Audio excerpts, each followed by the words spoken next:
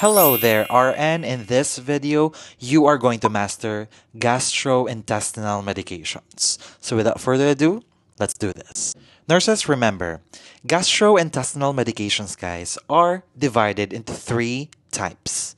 We have the antiemetics, which is in the yellow corner, the laxatives, which is on the orange corner, and the antidiarrheals, guys, in the green corner. Okay? Let's discuss these one by one. For antiemetics, guys, as we all know, they relieve nausea and vomiting. Okay? So an example of antiemetic drugs are ondansetron, promethazine, we have metoclopramide, and diphenhydramine, or scopolamine as well. Okay? Now, let's go with laxatives, guys. Laxatives, guys, are good for patients with constipation. Why? Because it promotes peristalsis or bowel movement. An example of these drugs, guys, we have psyllium, senna, bisacodyl, lactulose, polyethylene glycol, and docosate. And lastly, in the green corner, we have antidiarrheals. From the name itself, it's given for patients with diarrhea because it slows down intestinal movement or motility. An example of antidiarrheals, we have loperamide, diphenoxylate, and we have bismuth subsalicylate. Okay? First, let's discuss antiemetics. Antiemetics, nurses, as we all know, it relieves nausea and vomiting. And there are three types of antiemetics. So we have serotonin antagonists, we have drugs, and we also have antihistamines and anticholinergics. So we will go through all of this. The first type is the serotonin antagonists. An example of serotonin antagonists, nurses, are ondansetron. You have to remember, guys, the mode of action of ondansetron or the serotonin antagonists, it blocks serotonin to relieve nausea. Okay? And as a nurse, you have to remember, guys, that the most common adverse effect of ondansetron or serotonin antagonists in general is we call torsades de pointe because it's French, guys. And if you're asked in the NCLEX or PNLE what is torsades de pointe or torsade de pointe, it's a type of cardiac dysrhythmia. So it can cause abnormal rhythm of the heart. And the most important question, guys, is how do you know that it's torsade de pointe? The answer, you have to look for prolonged QT interval in the ECG or electrocardiogram. Okay? That is the answer. It's prolonged QT interval. That's how you know it's torsade de pointe. Also, you have to remember, nurses, when we give ondansetron, we have to give it 30 minutes before chemotherapy. Because as we all know, chemotherapy drugs, guys, can cause nausea and vomiting. So we have to prevent that from happening. We're done with serotonin antagonists. Let's proceed with prokinetics.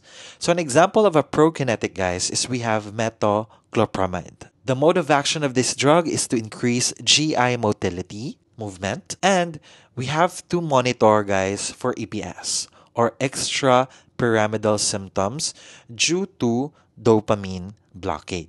Okay? So extrapyramidal symptoms, guys, are in a form of rigidity and tremors. Okay? So these are very common, guys, for Parkinson's disease as well. Long-term use, guys, of prokinetics, especially metoclopramide, it can cause tardive dyskinesia. And if you're being asked in your exam, what is tardive dyskinesia, guys? Just look for repetitive movements, such as lip smacking and tongue protrusion. Okay? So tardive dyskinesia, guys, is repetitive movements. Also, guys, you have to remember this. When giving metoclopramide or prokinetics in general, we have to stop giving it or we have to avoid giving it in patients with bowel obstruction because it can cause perforation or in Tagalog, butas. It can cause holes in your intestines. Okay, so you have to be careful with that. And the third type, guys, is we have antihistamines and anticholinergics. From the name itself, guys, it blocks histamine and acetylcholine receptors. Example of these drugs, guys, is we have diphenhydramine, scopolamine, and hydroxyzine. As we all know, guys, antihistamines, they are known as drugs that can cause sedation or drowsiness. So we have to teach our patients to avoid driving and the use of machineries. Also, remember guys, for drugs like hydroxyzine, we should never give them intramuscular or subcutaneous. Why?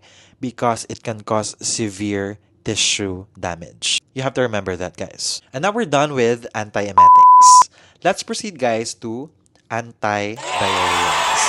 So we have two types here. We have opioid antidiarrheals, and then we have bismuth subsalicylate.